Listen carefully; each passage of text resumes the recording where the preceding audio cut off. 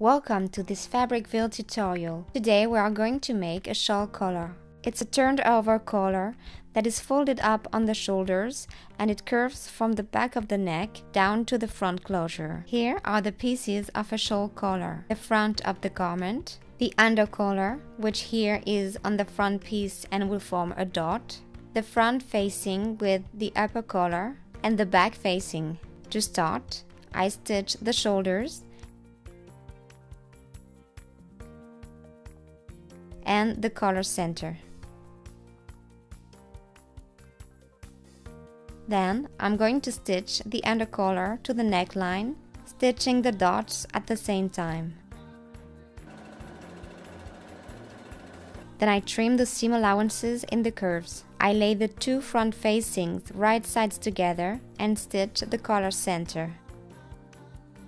I pin the back facing to the front facing and I stitch.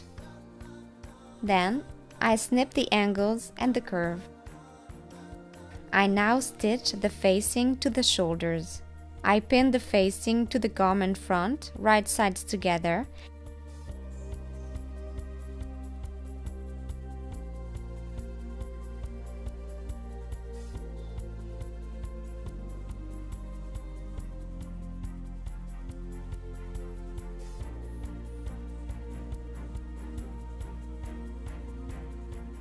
And I stitch the edges.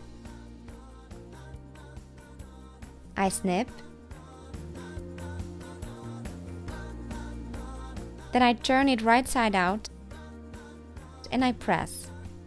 To finish, I slip stitch the collar to the neckline seam. And our shawl collar is done. Thanks for watching.